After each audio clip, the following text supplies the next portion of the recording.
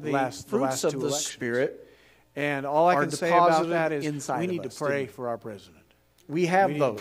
God endowed love, joy, peace. If I say anything more than that, I start getting myself in trouble. Glory to God. But God knew ahead of time. And He knows who would be elected next time. He does. He knows. He knows about those things.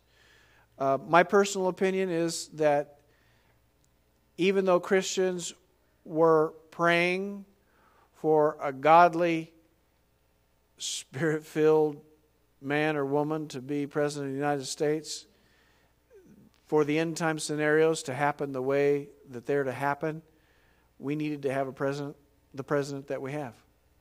And so we just have to trust God, and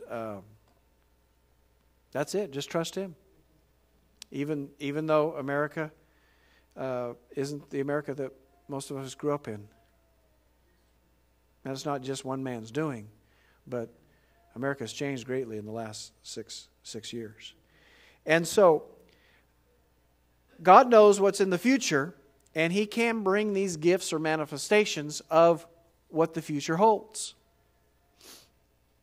So that's what a word. It's a word. It's word or words about future events, future situations. Now, what I'd like to do is then take us to the Bible and show examples of words of wisdom. I think that'll help us grasp a hold how God uses this gift, this manifestation. So let's start out by going to Isaiah 46. Isaiah 46. And this is God's calling card, or you can say God's business card. This is what establishes our God as the true and living God. Isaiah 46, and we'll be reading verse 9 and 10. Isaiah 46, verses 9 and 10. It says, "Remember the former things of old, for I am God, and there is none else. I am God, and there is none like me, declaring the end from the beginning." God has declared the end even at the beginning. The Bible has declared the end, and it was declared from the beginning. It says here, "And from ancient times the things that are not yet done, saying, My counsel shall stand, and I will do all my pleasure." So this is the difference between the God of Abraham, Isaac, and Jacob as compared to any other God that people have had, is that God is the one that wrote down what would happen. And guess what? Everything that He has said would happen has happened and will happen. Not one piece will be left out, what He declared would happen. So you can be sure the church is going to be caught away. You can be sure that the Antichrist will raise up. You can be sure that for 7 years the judgment of God will be poured out on this earth. You can be sure that Jesus will return to this earth and establish His kingdom in Jerusalem, and we the saints will follow Him on white horses. Why? Because they're declared in here. He's declaring the end from the beginning. No other God can do this because they're not really God. That's why. Praise the Lord. Okay, so I wanted to establish this is how God has declared that He is God, because He can tell the future. There's also a scripture here in Isaiah 48. Let's look at that real quick. Isaiah 48, verses 3 through 6. It says, I have declared the former things from the beginning, and they went forth out of my mouth. I showed them, I did them suddenly, and they came to pass. Because I knew that thou art obstinate, and thy neck is an iron sinew, and thy brow brass. I have even from the beginning declared it to thee. Before it came to pass, I showed it to thee, lest thou shouldest say, mine idol hath done them, and my graven image and my molten image hath commanded them. Praise God. So again, God is declaring that He's different from all the other gods. You know, some people worship cars. Well, that car can't tell you the future. He can't tell you what's going to happen. That idol that's on somebody's shelf, it can't tell the future. None other God can. Praise God. Okay, let's start in the book of beginnings. Genesis chapter 15. Let's turn there. Genesis chapter 15. I want to show you an instance where God declared something that hadn't happened yet. Genesis chapter 15, you'll remember this story, that God was cutting covenant with Abram, and He had him take those animals and cut them in half. And starting at verse number 12, it tells us, when the sun was going down, a deep sleep fell upon Abram, and lo, a horror of great darkness fell upon him. And God said to Abram, know of a surety that thy seed shall be a stranger in a land that is not theirs, and shall serve them, and they shall afflict them 400 years. And also that nation whom they shall serve will I judge, and afterward shall they come out with great substance. And thou shalt go to thy fathers in peace. Thou shalt be buried in a good old age. But in the fourth generation they shall come out, hither out again, for the iniquity of the Amorites is not yet full. Okay, so here it is. Some 4,000 years ago, God spoke this to Abram. He said, your seed will go where? They'll be strangers in a land, right? That's not theirs. And they shall be servants and shall be afflicted 400 years. But after that, God will judge, and what will happen? They will leave with great substance. How many of you remember the story? Huh? What happened? Moses came back. God brought him back to the children of Israel who were serving Egypt. They had been there 400 years, just as God said. And how did they leave? With great substance. With a high hand, God delivered them, and the Bible says they spoiled the Egyptians. Anyone care to calculate how many years between when God said it and it was accomplished? Well, let's see. Abram begat Isaac. Isaac begat Jacob. Jacob begat the 12. Of course, we know what happened then. Joseph was sold into slavery. He went down to Egypt, right?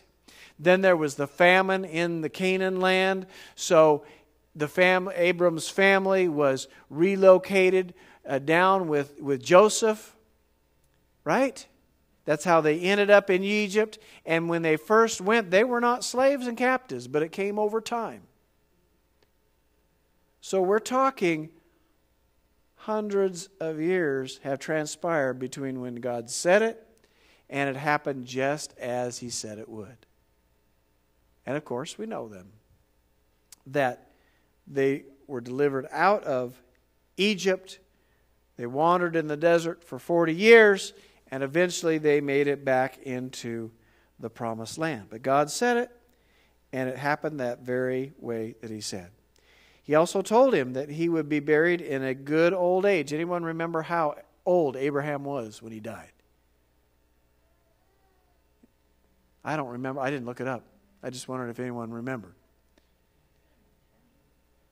He was, well, remember, Sarah, his wife, died. After he was over 100, well, he was probably about 115, I think, or so, just roughly, around that age when Sarah died, or older than that. And then he married again. And he kept having kids. You got to read that. I mean, it's interesting stuff. I don't know how old was he, man. He's at least 130, 140 years old. Well, could be. I mean, he lived a long time. Okay, all right. I knew it was a long time after, after Sarah had passed. Praise the Lord. So, God said he would be a good old age, and he made it. Praise the Lord. Okay. Now let's look at another promise. Genesis chapter 17, verse number 19. It says, "And God said, Sarah thy wife shall bear thee a son indeed, and thou shalt call his name Isaac. And I will establish my covenant with him for an everlasting covenant, and with his seed after him. And as for Ishmael, I have heard thee. Behold, I will bless him, and will make him fruitful, and multiply him exceedingly. 12 princes shall he beget. And I will make him a great nation. But my covenant will I establish with Isaac, which Sarah shall bear unto thee at this set time in the next year." God knows. Say this out loud. God knows. He knows. And there are times that it's the will of God for him to reveal future things to us. Now some of you are thinking, "Oh God, reveal to me who's going to win that horse race so I can bet the money. Or give me those numbers for the, what is it, the high ball or low ball or whatever, the power ball, whatever. Lord, give me the numbers or what." No, God's not going to help you gamble. That's not what this is about. Praise God. So, he does know the future. He knows exactly. Praise the Lord. All right, let's go to another example in the Bible. Let's go to Samuel. 1 Samuel.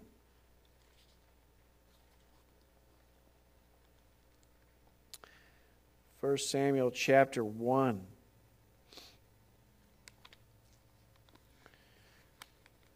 I'll eventually find it. It's here in my Bible. 1 Samuel chapter 1. Remember the story of Hannah, who had gone to the presence of the Lord, and she was very sad because she could not have children. Her womb had been shut up, and so she was crying out to the Lord. And Eli the priest was ministering before the presence of God there. And it says here that Eli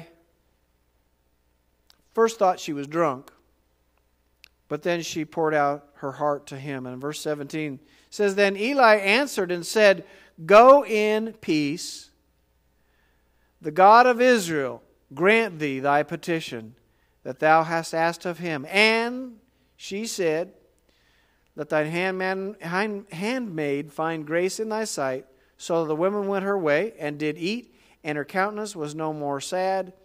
And as you know, then it came to pass in verse 20 that the time was come after Hannah had conceived that she bare a son, and they called his name Samuel.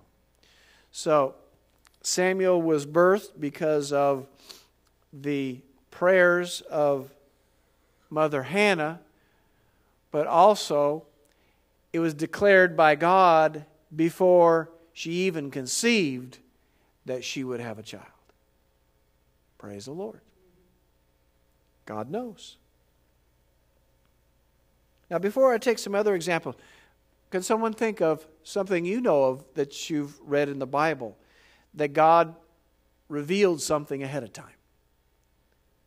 You think of something? Anybody? Yeah. Mm-hmm. Yes, concerning Isaac. Yes, yeah, yep, that's right. Yeah, we did read that. Amen. Yes, Dorothy. Yes, that's right. The angel came and shared that word of wisdom. She was highly favored of God, and she received that word of wisdom, and because she received it, it manifests in her life. Praise the Lord. Okay, let's go to 2 Kings. 2 Kings and chapter number 4. 2 Kings chapter 4. And I want us to start reading at verse 14. This is the story of the Shunammite woman. Remember the Shunammite woman? In the King James, they called her a great woman. It wasn't because she was a huge woman. She was a woman of great substance. She was a woman of great stature socially. She was a strong woman. And verse 14 says, Elisha said, "What then is to be done for her?" Because she had made him a room to stay when he passed through. And so she provided a place for him. She said, "What should be done for her?" And Gehazi answered, "Verily, she has no child, and her husband's old." And he said, "Call her." And when he had called her, she stood in the door. And he said, "About this season, according to the time of life, thou shalt embrace a son." Well, obviously there was something going on. Either her husband was not able to have children, or medically, she had an issue with having children. Something had prevented them from having a child. But the Lord spoke through the prophet a word of wisdom and said, "About this season," or about this set time, "you shall embrace a son." So not only was the declaration you're going to have a child, but also said what it's going to be. And how was her answer? She said, "No, my Lord, thou man of God, do not lie unto thine handmaiden." It was like, it's too hard for me to believe this. That's too good to be true. But when it's a word of wisdom, if God is speaking, we better receive it. We better receive it. And of course, what happened? The woman conceived, bare a son at that season. So it was a son. She conceived, it was a son, and it was a season as God had declared through the prophet, as he said unto her, according to the time of life. Amen. So see, God uses words of wisdom in the earth to bring to pass His will. Many times, it's to help get the people in line to do what God had called them to do. Because sometimes we can resist what God has for us. Hallelujah. Okay. How about another example? Let's go to the Gospel of John. John 21. And by the way, I'm just taking a few examples from the Bible. The Bible is full of examples of these fruits, or these gifts, these manifestations of the Spirit. And in the Old Testament, like I mentioned last week, you will see 7 of the 9 gifts. You will not see tongues and interpretation, but you'll see all the other 7 gifts in manifestation. Okay, so John chapter 21, if you found that, let's start reading at verse number 18. Jesus said, "Verily, verily, I say unto thee," he's talking to Peter. This is after he asked him 3 times, feed my sheep, do you love me, feed my lambs, and that interaction. This is after his resurrection. Jesus said, "Truly, truly, or verily, verily, I say unto thee, when thou wast young, thou girdest thyself and walkest whither thou wouldest. But when thou shalt be old, thou shalt stretch forth thine hands, and another shall gird thee and carry thee whither thou wouldest not." Now, does anyone understand what that's saying? Well, the next verse gives us a clue. "This spake he, signifying by what death he should glorify God." So he is speaking how Peter would die. He said, when you're a child, when you were younger, you dressed yourself, you walked wherever you wanted to go. But when you're older, you're going to stretch forth your hands. And you're going to be taken somewhere you don't want to go. Peter was crucified for the gospel's sake. So Jesus declared ahead of time how Peter was going to die. In fact, I've heard that they even crucified him upside down. Maybe you've heard that as well. So Jesus was used by the Holy Spirit to speak forth that word of wisdom. How about another account in John 11? In John chapter 11, verse 1, it says, "Now a certain man, Lazarus, was sick in his hometown of Bethany with Mary and Martha, sisters. And so the sisters sent to Jesus, saying, Lord, behold, he whom thou lovest is sick." So they had some sort of method. It's not like we have today. Email spoils us. If someone is on their computer or has email on their phone, you can instantly receive a message or a text message or whatever. I mean, back then they probably had people on horseback or runners that would run with notes. That was their way of communication. And so they sent a note to Jesus, and he would have gotten that probably within a day or so. He would have got a note. And when Jesus heard that he was sick, Jesus said, "This sickness is not unto death, but for the glory of God, that the Son of God might be glorified." Now, of course, we know that Jesus didn't immediately go to Bethany to minister to Lazarus. No, he abode 2 days after that in the same place. And so, he told his disciples, we're going to go now to Lazarus. And they were concerned because he was getting much persecution, going to Jerusalem and so forth. Bethany is just outside of Jerusalem. And Jesus said to them, "Our friend Lazarus," this is verse 11, "sleepeth, but I go that I may awaken him out of sleep." Of course, they said, "Lord, if he has taken a nap, if he's sleeping, he's doing good." But Jesus finally had to let them know he's dead. Plainly, Lazarus is dead. So, Jesus first declared, this is not unto death ahead of time. But he knew that he died, but he knew that he was going to what? Raise him up. Hallelujah. God wants to manifest these in us too. This isn't just for us to read about in the Bible. He wants to manifest words of wisdom and knowledge in our lives. Do you think it'd help us? Huh? Anybody? Amen? Amen.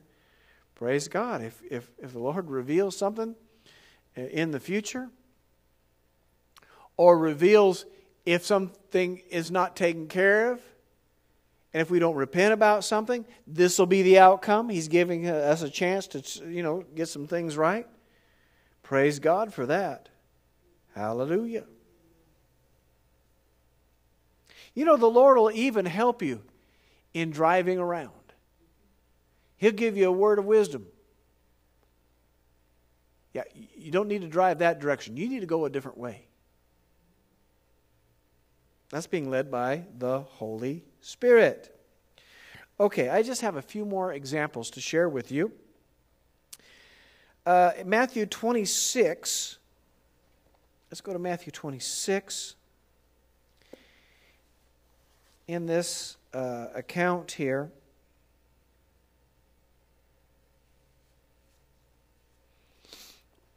Jesus said, verse 1, "It came to pass when Jesus had finished all these sayings, he said to his disciples, 'You know that after 2 days is the feast of Passover, and the Son of Man is betrayed to be crucified.'" So he was sharing a word of wisdom to his disciples. Of course, they didn't understand it. They were just kind of blinded to all of this. But he declared to them ahead of time what was going to happen. Of course, we also know something else that happened right at that time. And we can look at Matthew 27, verse 3. It says, "Then Judas, which had betrayed him, when he saw that he was condemned, repented himself and brought again the 30 pieces of silver to the chief priests and elders, saying, 'I have sinned in that I have betrayed the innocent blood.' And they said, 'What is that to us? See thou to that.' And he cast down the pieces of silver in the temple and departed and went and hanged himself. And the chief priest took the silver pieces." How many pieces were there? That's what it says in verse 3. 30 pieces. Chief priest took the pieces and said, "It's not lawful for us to put it in the offering or in the treasury, because it's the price of blood." They took counsel and bought with them the potter's field to bury strangers in. Wherefore that field was called the field of blood until this day. Then was fulfilled what was spoken by the prophet, saying, "They took the 30 pieces of silver, the price of him that was valued, whom they of the children of Israel did value, and gave them for the potter's field, as the Lord appointed me." Well, what that scripture is referring to is what was spoken many, many years before, and we'll find it in Zechariah chapter 11. Look in your Bible. This will be our last thing that we will look up today. Zechariah. It's almost the end of the Old Testament. Zechariah chapter 11, starting at verse 12. Again, this is the prophet speaking a word of wisdom. "And I said unto them, If you think good, give me my price, and if not, forbear. So they weighed for my price 30 pieces of silver. And the Lord said unto me, Cast it unto the potter, a goodly price that I was prized of them. And I took the 30 pieces of silver and cast them to the potter in the house of the Lord." Isn't that amazing? How God knew specifically that Judas would be bought off for 30 pieces of silver. And those 30 pieces of silver would be thrown into the temple, would be cast into the temple of God. And the money would be then used to buy a field. Isn't that amazing? But again, God knows about it. This is what makes Him God. This is what makes us assured that we're serving the true and living God. Amen. Amen. So know this, that God wants to use, just as those fruits of the Spirit, He wants to use these gifts, these manifestations for the body of Christ to reveal God to the world. Amen. So it's not just for ministers. It's not for those that are the fivefold ministry. It's for the body of Christ. Amen. Amen. You might say, well, how will I get those things to manifest? Well, it's not something we make manifest. Now, we can make love and joy and peace and these fruits of the Spirit. We can decide to let those flow out of us. But again, like we talked about last week, the gifts of the Spirit, these manifestations, they come from the outside upon us. It's nothing we can control. But I know this, the closer we're walking with God, the more time we're spending with Him, the more opportunity and more availability there will be for these gifts to manifest. Amen. Any questions before we close tonight? Any comments? Any questions? So we will pick up next week. We will cover word of knowledge, and we will cover discerning of spirits, the other revelation gift, next week. No questions? All right, let's all stand. Praise God. Father, as we close tonight, we want to thank You that You desire to use Your people in this earth. And Lord, I know one very special way of reaching lost people is to speak into their lives through these gifts, through these manifestations. So Lord God, may we desire the best gift to reach people with the love of God, with the good news of Jesus Christ. Father, we thank You for the things that we studied tonight. We see very clearly that You do know the end from the beginning. Lord, we cannot make these things happen in our lives, but Lord, we can make ourselves available.